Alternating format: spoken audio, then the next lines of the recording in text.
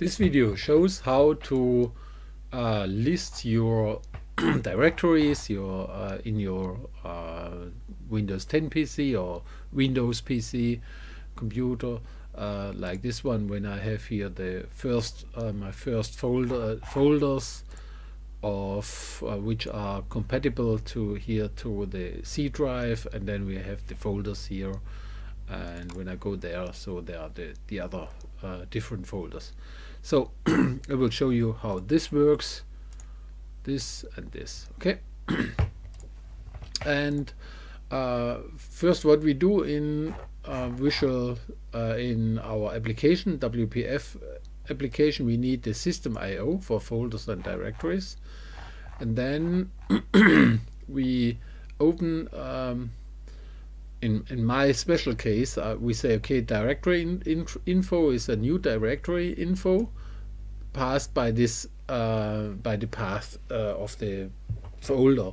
This is C double point backslash backslash, for example. C double point backslash backslash. In C#, there are 2 backslashes. Then when you have this one, you say, okay, from this directory I want all subdirectories. I want from this directory all subdirectories. And so we said get directories into a directory array. This is directory info array, which is called here array folders directory. Give me all those directory infos.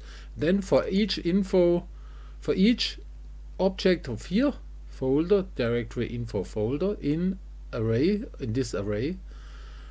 And now I sorted it, I ordered it. I said, okay, normally you close that this bracket, and but in this case I say, okay, I want it the result from this array in an ordered way.